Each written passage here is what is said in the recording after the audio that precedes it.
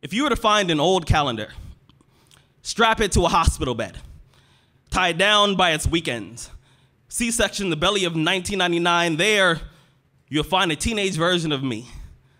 Back when I was a tsunami of awkward moments splashing against the shoreline called Rochelle Moss.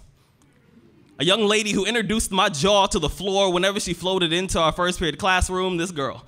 She was a dandelion seed straddling a wish, a dream I never thought would turn flesh and grin, but wire hangers like me, let's just say we don't become captain of the football team. The only thing that we seem to be good at is stopping ourselves from saying I like you to a girl that holds the remote control to our smiles.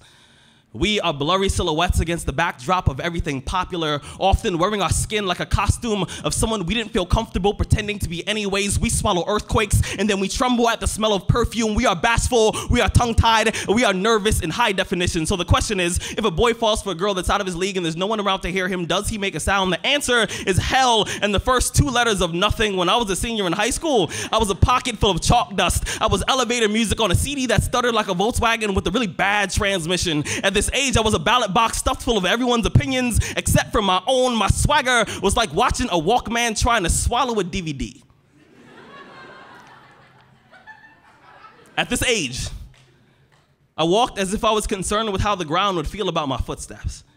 And if I could just find a way to write a letter to that boy, that old sweater with itchy sleeves that I will someday grow out of, I would say there'll be days when you feel like a peacock without feathers. You'll feel flightless and undeserving of attention, but listen, you have to stop getting out of bed like you're an oil spill. You're not a flat tire at 2 a.m., so stop acting like an accident, Rudy. You're not an accident, Rudy. You're an apple on a pine tree in a room full of lemons, and you come from a long line of Swiss Army pocket knives, men who are small, sharp, and dangerous when not handled carefully. Some days, I wish that my arms were 12 years long, so I could reach all the way back there, grab you by the chest, punch you, and say, listen, you are the main character in a movie that I watch every time I see the inside of my eyelids. I told myself that I wouldn't spoil the ending, but I will tell you this, your story starts off really slow.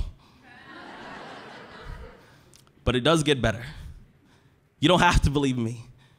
Someday you'll see for yourself. And when you see Rochelle Moss at the senior prom, ignore the washing machine in your stomach.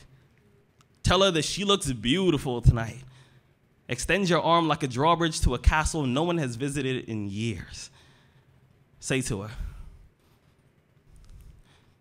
will you dance with me? She says yes. Thank you. That's my time.